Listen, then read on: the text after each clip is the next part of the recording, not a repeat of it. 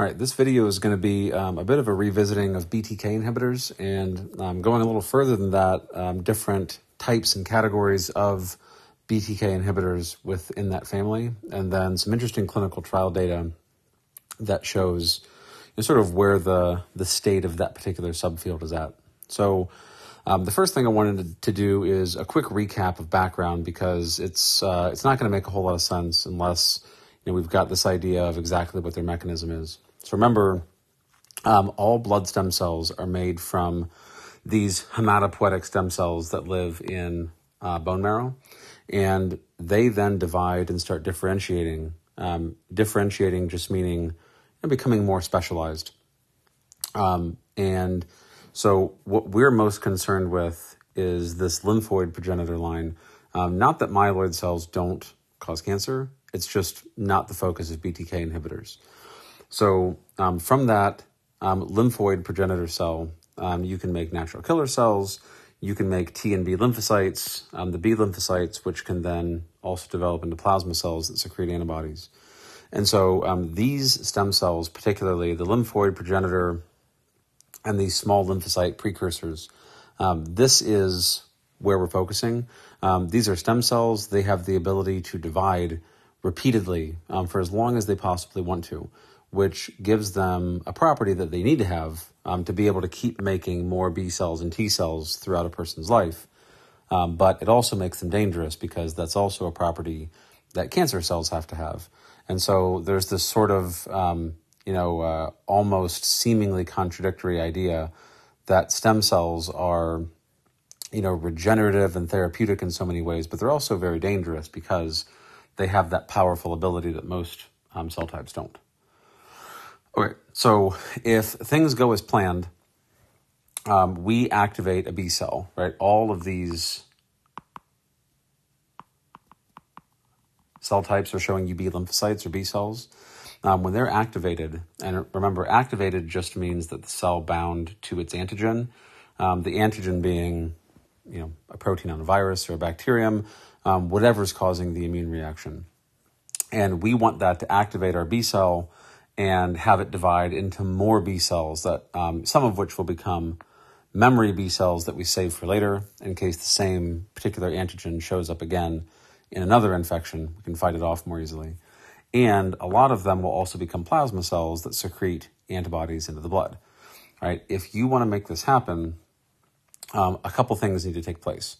The first is the B cell itself, that's this guy, needs to bind its particular antigen with its surface receptor. That surface receptor effectively is the antibody. Right? And the terminology goes, we call it a receptor when it's stuck in the B cell's membrane. We call it an antibody when plasma cells start secreting them into the blood, but it's really the same molecule. All right. So that's thing one. Antibody receptor, right, has to bind its antigen. They're showing this like on a bacterial cell. And the second thing is this helper T cell has to agree. Right, so this MHC of the B cell, that's this guy in green, and this T cell receptor on the helper T cell, they both have to bind the antigen, which is being illustrated by this little red dot. If that happens and they make direct contact, then this helper T cell is going to secrete some cytokines that stimulate that B cell and tell it to divide. Right? Now, turning on that process means that some sort of intracellular signaling cascade has to happen. Otherwise, that B cell doesn't even know that it's supposed to divide. Right? So, turns out there are a handful of pathways that connect to each other. Right? The B cell receptor binding the antigen is one of them. They're showing the antigen is that little star-shaped molecule. And the other side of it is you have cytokine signaling, right, coming from helper T cells. These toll-like receptors recognize other properties of pathogens. It's not really a big deal. The important part is all of these surface receptors that can stimulate the B cell to divide, they all funnel through cellular signaling mechanisms, and BTK is a central point that they all funnel into. Right? And so if we developed an inhibitor for SYK or for PI3 kinase or MYD88, they would block particular portions of this cell signaling pathway. But think of the whole thing as being like a funnel, right? And our funnel is converging. Right? All of these pathways are converging on BTK. And so if we can do our inhibiting at BTK or later, right? Realistically, you could also inhibit somewhere a little further down. But there are other splits in the pathway. And this is realistically your best opportunity, right? So somewhere in this cluster is the central point in the pathway where if you inhibit, you can shut down replication from all angles, right? And that is our ultimate goal, because the cancers that we're using these BTK inhibitors to treat, the thing they have in common is they are all derived from B cells that use BTK as part of their way to activate and turn on cell division. All right. Okay, so quick reminder on categories. Remember, BTK inhibitors come in two major flavors, reversible and irreversible. The irreversible means that they are covalently bound to each other, they meaning the BTK inhibitor and the BTK protein itself.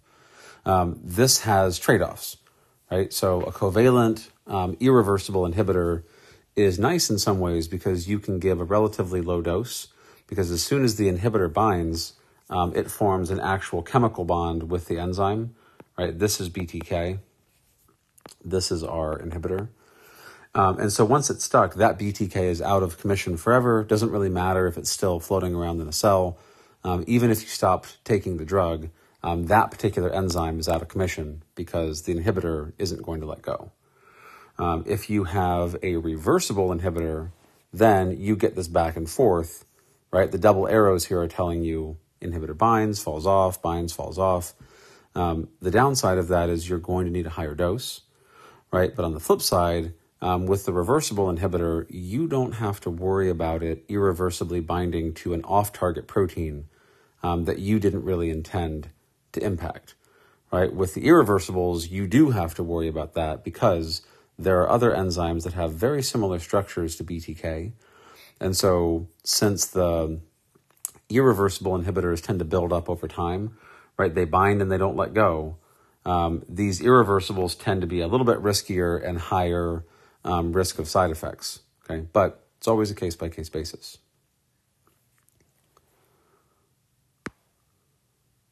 All right. Okay, so we have a few different categories of drugs that we're looking at. A lot of them have similar sounding names, and so this particular family is your non-covalent, meaning reversible binders. These are your covalent, irreversible binders. And the question is, right, which of these are going to be used as first-line treatment? And interestingly, are the mechanisms that cancer cells going to use to become resistant to these inhibitors, do they carry over between the different types? And I'll make sense a little bit more about what I mean on that note in a minute. All right. So this paper really hits that concept of resistance. And I want to make a point of it because it's something we haven't talked about before, and it's an issue with all cancers, but particularly with these BTK inhibitors. So this is our newest class of BTK inhibitor that we're going to be testing.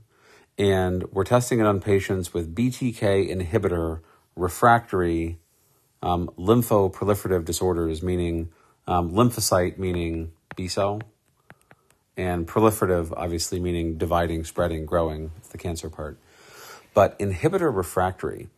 So the concept here is you can treat with BTK inhibitors, but remember, cancer cells aren't homogeneous. They don't all have the same series of mutations, and new mutations are going to pop up all the time, right? And so if cells develop BTK inhibitor resistance, all that means is whatever mechanism the inhibitor works by, if a cell develops a mutation in the BTK gene that prevents that inhibitor from functioning, then the inhibitor isn't going to work anymore, right? So, for example, if this was our BTK, and this was our inhibitor, and we expect it to click into place and bind and inhibit. If we had a mutation, right, where this BTK now had right, a mutated active site, where it could still function, but now the same inhibitor that we tried to use the first time doesn't fit and it can't bind the active site. Well, if the BTK is still functional, then our drug effectively becomes worthless and isn't going to slow down growth or progression of cancer in those particular cells at all. All right, so when you give the drug, what you end up doing is you kill all the cells that have the version of BTK that is susceptible to your particular drug. But even if just one cancer cell survives that has this mutation, then you expect those cells to divide and come back and basically pull the patient out of remission because, right, they're not receptive to the drug anymore. All right, so our question is, can we develop different forms of BTK inhibitors that target the protein by different mechanisms so that if a certain cell type becomes resistant to the first class of BTK inhibitors, well, our new class can approach it from a different mechanism, still inhibit, still give therapeutic value. All right. So as an example of how technical this can get, these early stage, like early approved BTK inhibitors, their function was to bind covalently to a very specific amino acid. So when we say cysteine 481, that just means that it's amino acid number 481 in the cysteine protein, in the BTK protein, and the amino acid is cysteine. Okay. What can happen is if that specific amino acid mutates from a cysteine into a serine, right? So when you read mutations like this, 481 tells you the position number, the 481st amino acid. This is a single letter abbreviation for cysteine. That's what the normal wild type version is. And then the second amino acid, a serine in this case, is what it was mutated into. Right? Since the chemistry of these covalent inhibitors was to bind to that very specific cysteine amino acid, if it's mutated, drug's not going to work anymore. Okay? So that mutation made these cells resistant. The drug no longer works anymore. And you expect if any of those mutant B cells or lymphocyte derivatives were present with the mutation, they're going to come raging back and your inhibitor isn't going to function anymore. All right. And this isn't the only mutation that can cause resistance to BTKIs, but I thought it was a helpful illustration because I think it's easy to picture how, if that amino acid is very specifically part of the mechanism of the drug, that if you mutate it, mechanism isn't going to work anymore.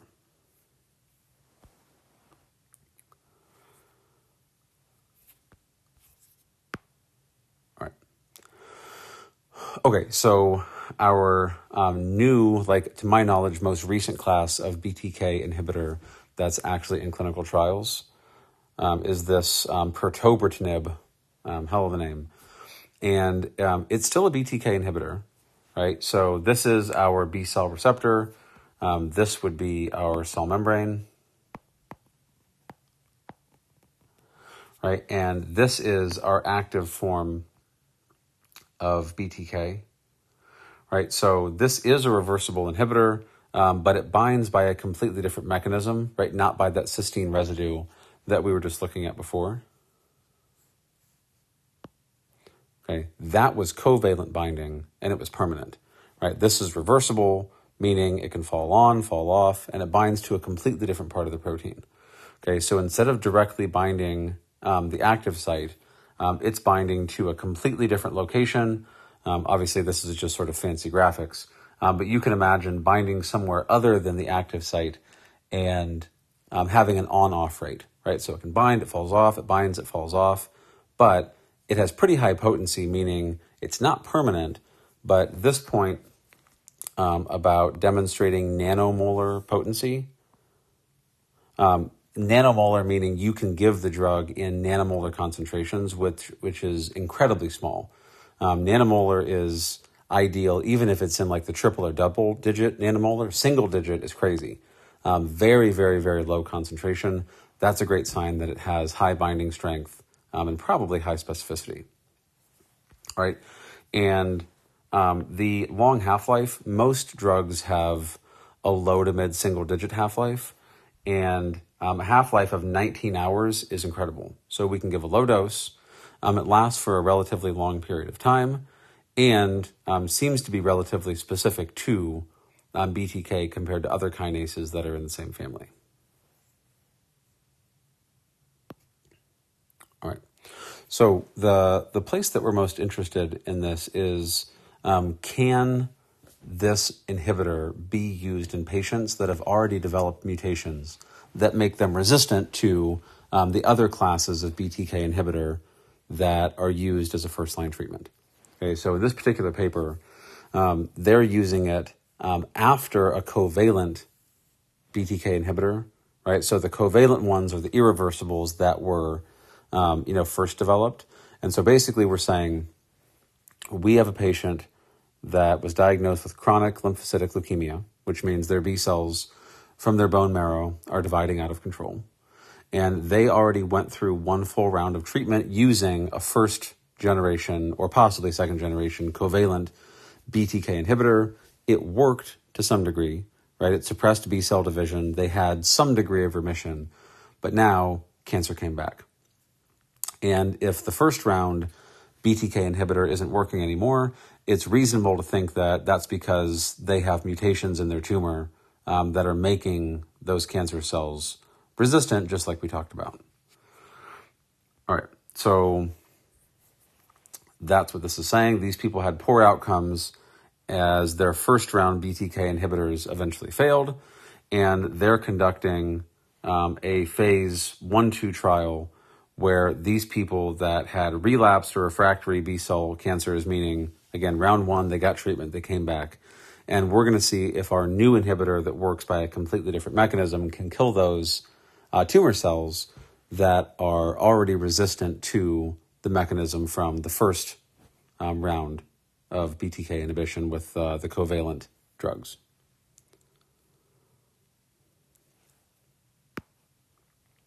All right.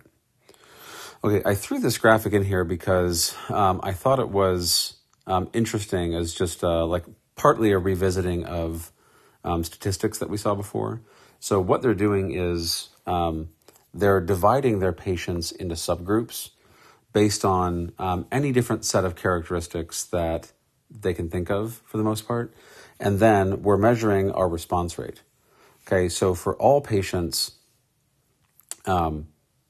203 out of 247 showed a positive response to the drug, right? And what they're effectively trying to get at here is, compared to the average for the entire group, does subdividing by any of these particular characteristics give us a significantly better or worse response rate, right? And so remember, what this line is showing you, the dotted line represents the average, right? That's why this one is perfectly on the middle, because that represents all patients in total, right? So what factors helped? Any of these things that push us to the right of our mean means having that characteristic made the patient more likely to respond favorably to the drug, right? So being younger, interestingly, was actually a little bit worse, and being older was better. Hard to explain that, but the effect was relatively small. And so most of these didn't shift dramatically, but there were several, like particular mutations, for example.